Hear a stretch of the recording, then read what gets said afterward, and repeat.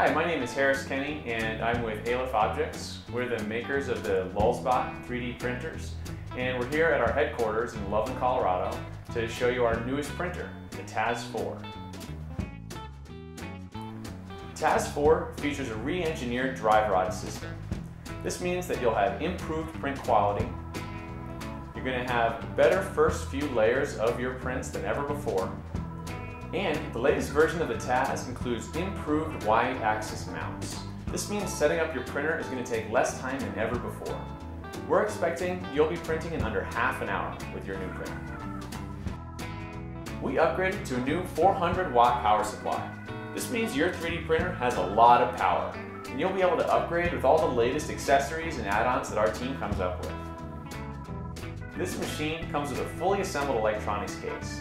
That means you'll be able to upgrade to a dual extruder and print with 2 different materials or 2 different colors at the same time. The extruder fan comes standard with every TAZ 4 3D printer.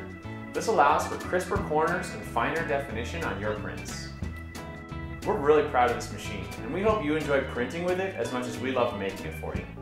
Like all LulzBot products, it's totally Libre and open source hardware. That means you can view the source files, copy it, and modify it however much you want. From the team here at Aleph Objects, happy printing, and thanks for watching.